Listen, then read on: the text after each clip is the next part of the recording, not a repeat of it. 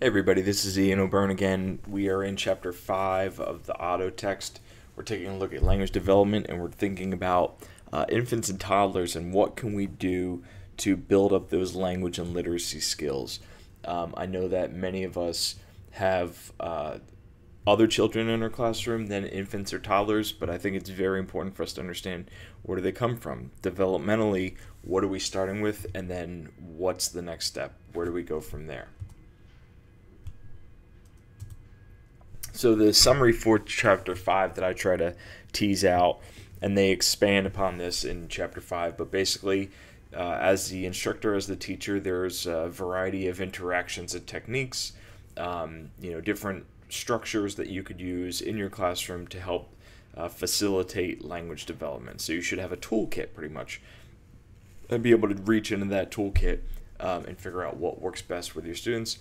Once again, a lot of the things that we'll see here is labeled as infants and toddlers, and yes, it's a little bit more specific for them, but I think there's opportunities to use it in our classroom with other students at other grade levels. The Kahoot quiz we'll talk about in class, but basically one of the first things we want to think about is when we start with language development or literacy development in our classroom, we want to think about developmental appropriateness of the curricula, of the content that we're trying to teach. And in doing so, we want to make sure that we understand developmentally where the children are coming from. We want to make sure that we integrate language and literacy, reading and writing and speaking throughout the curriculum. So in any content areas, if we're talking about a 6th grade math class or we're talking about a 3rd grade, elementary classroom, we want to make sure that we are focusing on being developmentally appropriate. We also want to make sure that we incorporate reading and writing and language, and these literacy skills throughout what they do, not just wait for somebody else to do it in their classroom. We want to make sure that we have conceptual development. We want to make sure that we have hands-on activities, that students are working with manipulatives if possible, and that one of these things that we've talked about throughout our time so far in class is to provide opportunities for diverse learners in our classroom, English language learners, bring culture into the classroom and make sure that it's authentic and appropriate for what we're trying to learn. In terms of interactions with infants, once again, I would make the case that a lot of this is appropriate for, infants all the way up to adults, but, Otto basically focused on infancy, and they talk about eye contact and shared reference points, one-on-one interactions, and the length of time and the scheduling of those interactions, the feedback loop and the discussion pattern of observing, waiting, listening. So this ties into the adult responsiveness piece that we talked about last chapter, but basically, is there an opportunity to have students read, respond, talk, have someone else listen to them, preferably an adult, listen and then respond back. Engage in verbal mapping, and then also one of the key components, especially with infants, is that they have certain physical and emotional needs that need to be met. And so if there is some sort of issue or concern, if the child is upset, we want to make sure that we quickly respond to them. That's one of those things that might change a little bit as we move into toddlerhood and then move into our grades. So obviously, if you're teaching 7th grade science, or you have a 5th grade classroom, you don't want to immediately jump every single time one of your students gets upset and demands attention. In terms of the classroom setting, we need to always be cognizant of the place, of the spaces and places within our classroom, the classroom setting. Provide opportunities and materials for social experiences, have areas blocked off so students can interact and discuss with each other, have sections set up for sensory motor activities, periodically, routinely, daily, depending on your classroom and your kids, inspect and evaluate materials for safety. In some areas, especially in the sciences, this is very important. As a science content area teacher, And if you're using science and you're teaching science in elementary school, you definitely need to pay attention to safety of all the materials in the class and those interactions. And then also think about where are the focal points, or where is eye level in your classroom? Is it at children's level? Is it at your level? We've talked in several classes about what your room or what your building would look like to a visitor. What does it look like to your student? What is based upon where you hang the posters in your room, the student work, how tall are the people that normally come through your room? Are you hanging it at your height, or are you hanging it at their height? In terms of exploratory activities, we talked last slide about sensory motor activities. The rationale for this is that we want to think about conceptual development. We want them to start to have cognitive development and think about processes and planning out larger conceptions and concepts over time.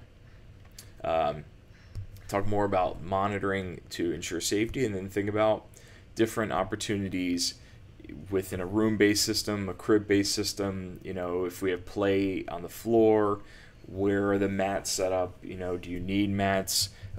Is it a safe environment for the child to just lay there and play?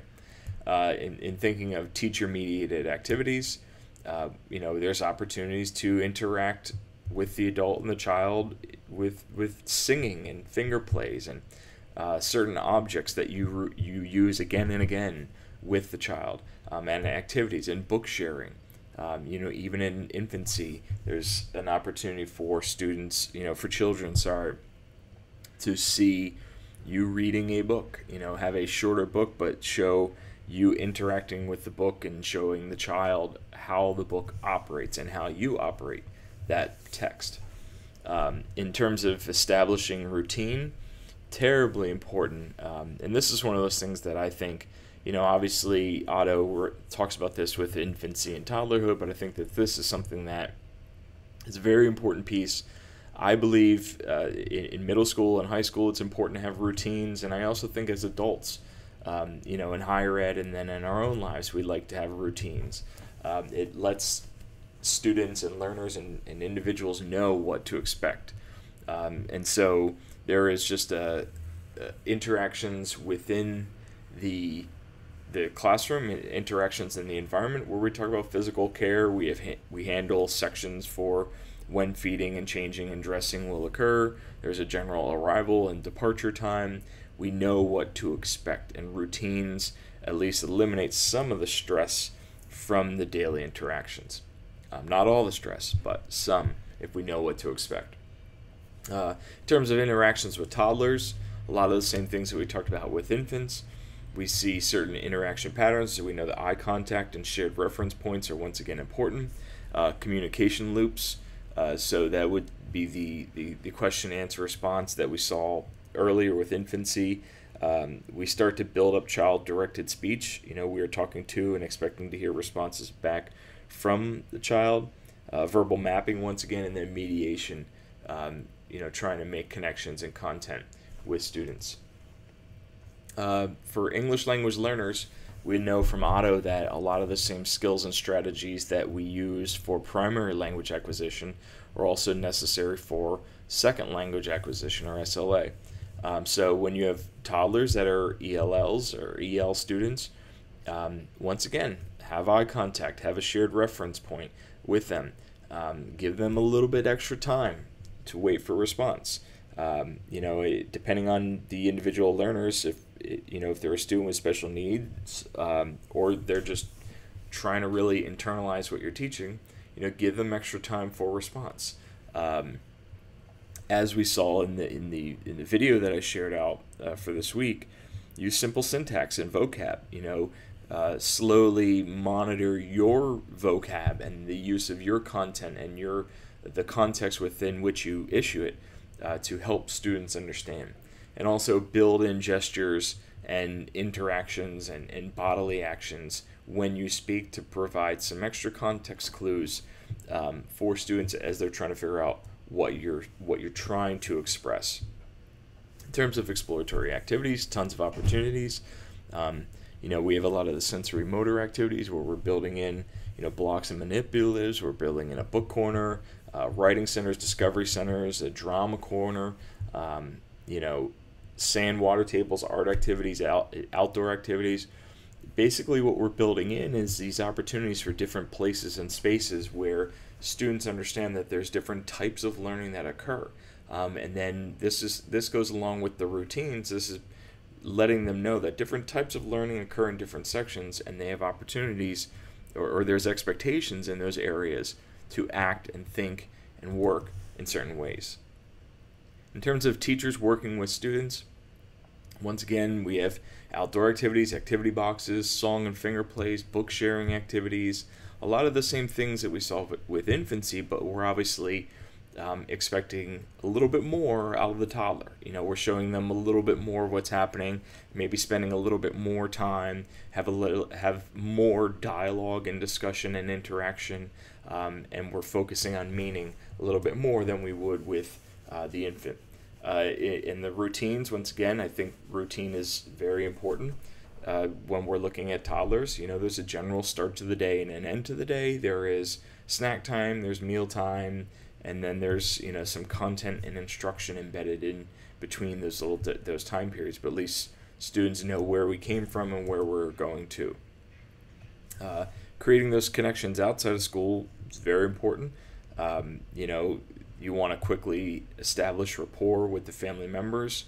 We've talked in earlier chapters about how sometimes there's a disconnect between what's happening in school and what happens at home, especially in the use of language. You want to bring parents in right away, or family members right in, as soon as you can, to try and establish rapport, welcome parents in the classroom, try and understand the role of talk in their house and the role of language in their house in that social situation. And then also you encourage the parents to talk and dialogue and engage in these language development and literacy development activities with their infants and toddlers. And then also encourage parents to understand and become aware of children's use of gestures and how they try to express themselves. A lot of schools, a lot of teachers will have take-home activities. They'll have language and book sharing.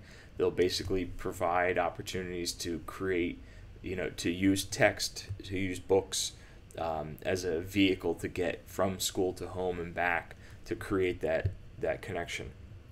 You can have a lending library in your classroom, so you can have books that you include that represent or try to provide a space for the children's home languages. You have sometimes teachers will have a classroom newsletter where they talk about language development, what's happening in the class, and try to create better connections with what's happening at home. And so that's pretty much it for Chapter 5. We'll build on a lot of this in Chapter 6.